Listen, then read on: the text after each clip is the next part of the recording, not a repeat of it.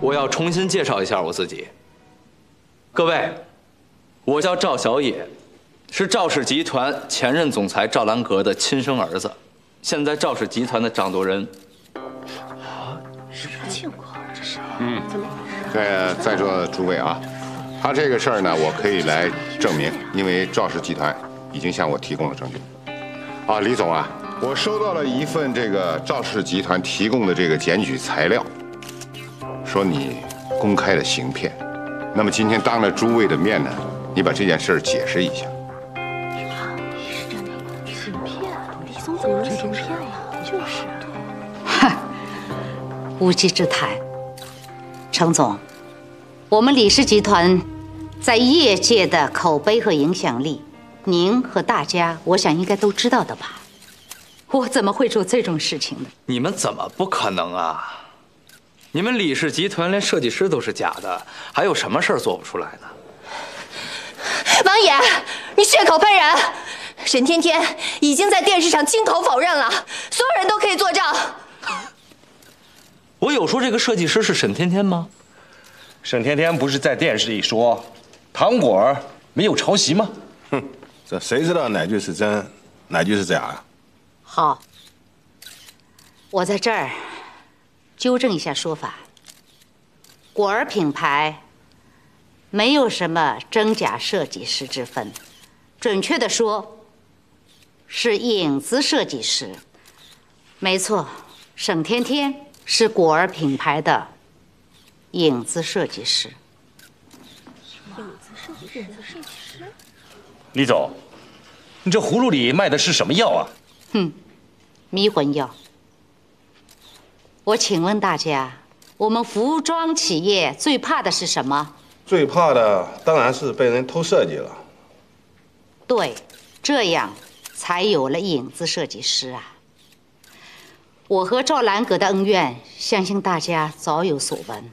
要不是他在跟我李氏集团竞争的时候用尽了卑劣的手段，我何必藏着掖着？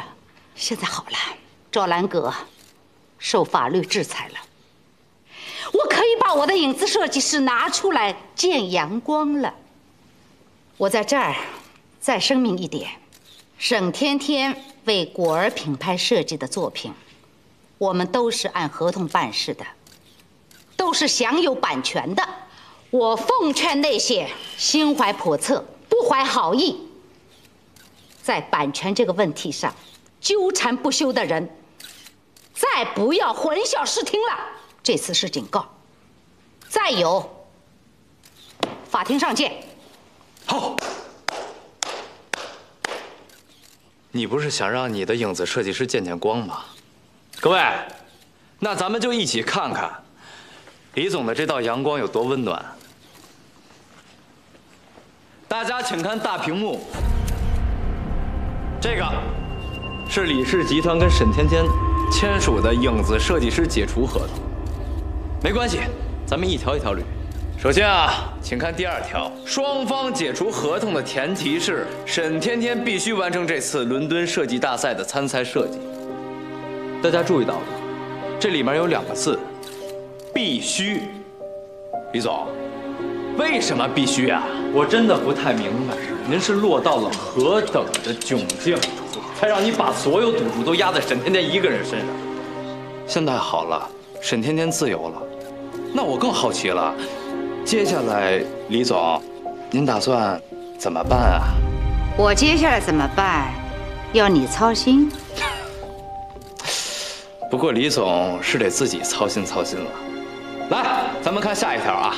3，影子设计师是完全对外保密的。如果乙方对外说出了影子设计师的秘密，就必须赔偿甲方所有资产损失、名誉损失。你们看看多少钱？2000万呀！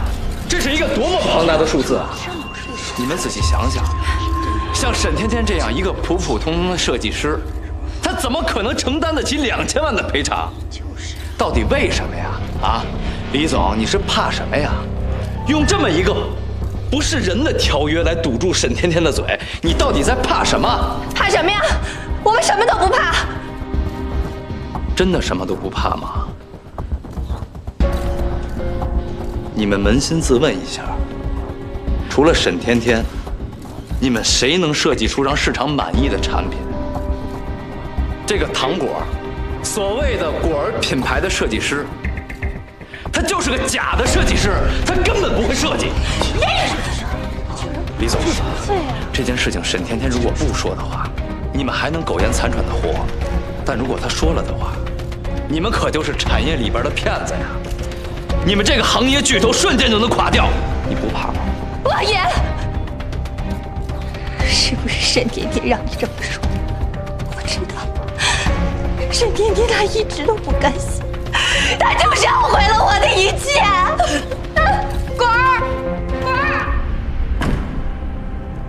哦，对，还有啊，刚才李总提到了一个事情，就是他跟赵兰阁之间的恩怨。这个赵兰阁为什么要事事都针对李总，针对李氏集团呀？这中间的秘密，李总，你不说，那我亲自说。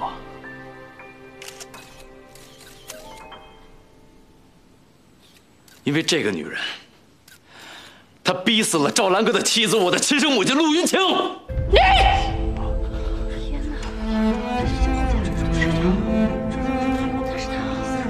白虎爷信口雌黄，你是要负法律责任的。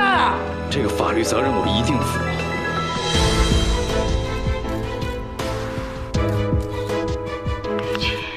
当年那些二手设备是我买的，因此引起了火灾。我没想到你会跳楼啊，云清。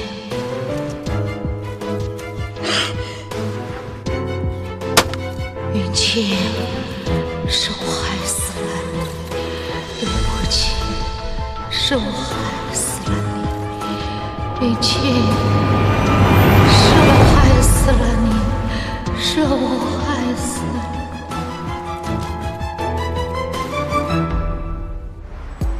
我现在该怎么办？我一直都错怪了李万里，我还对糖果做出了这么大的伤害。这不是那个李曼丽吗？前两天被人打。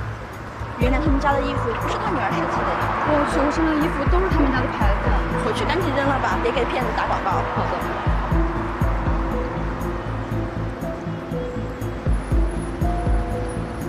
赵氏集团神秘继承人现身。什么？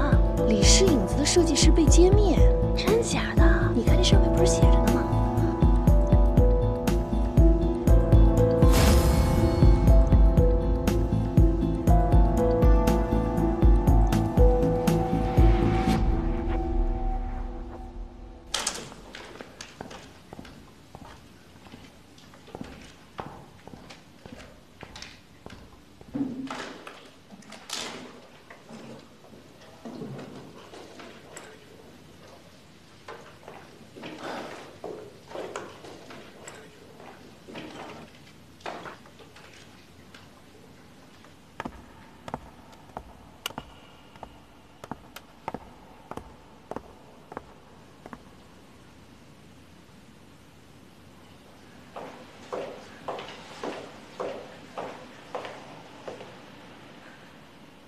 我真的什么都不知道，你们别问我，走开！是我。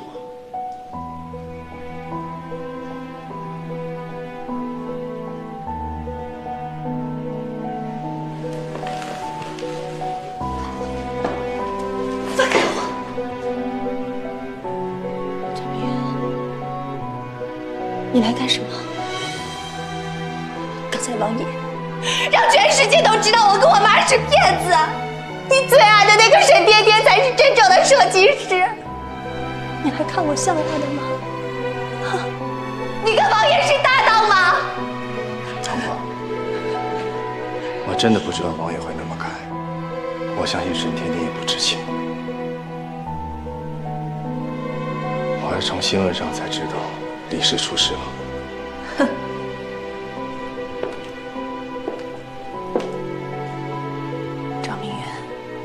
你敢说你不知道，王爷是赵兰阁的亲生儿子吗？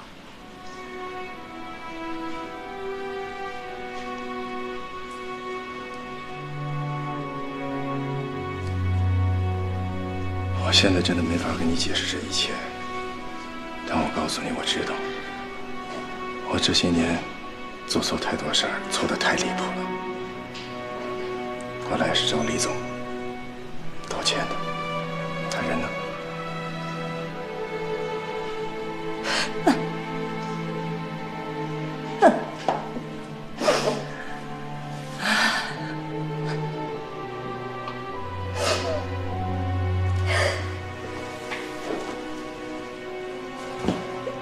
你在这儿不是办法，记者不会放过你的。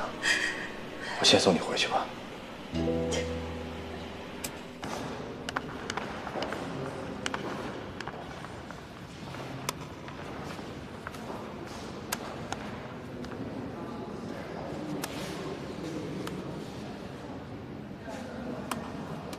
你好，护士。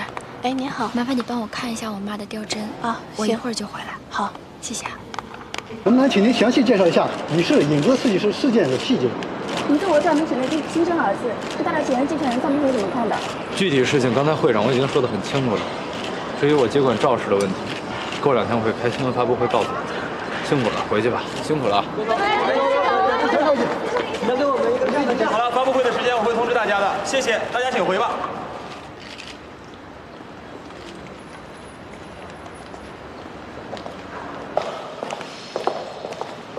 王爷，你先回去啊。好。天天，你怎么来了？你为什么要这么做啊？我真的容忍不了他们这么对你了。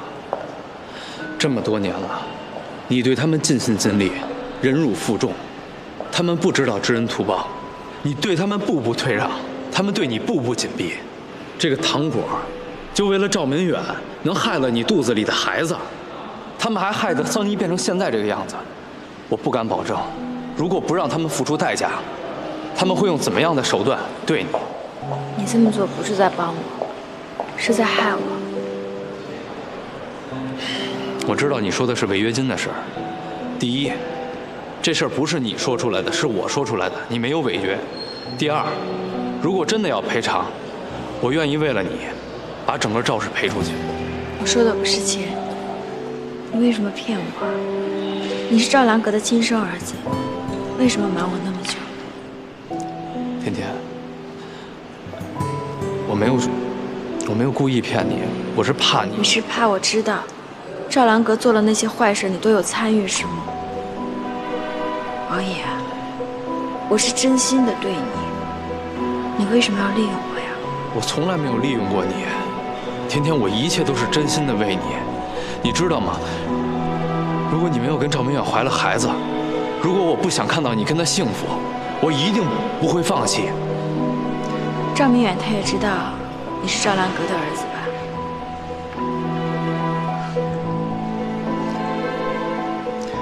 你们心里藏着那么多秘密，不累吗？我不解释了，我这么做都是为了你，我爱你。我今天来呢，就是想以一个朋友的身份问你一句为什么。我现在问完了，我们也不再是朋友了，再见。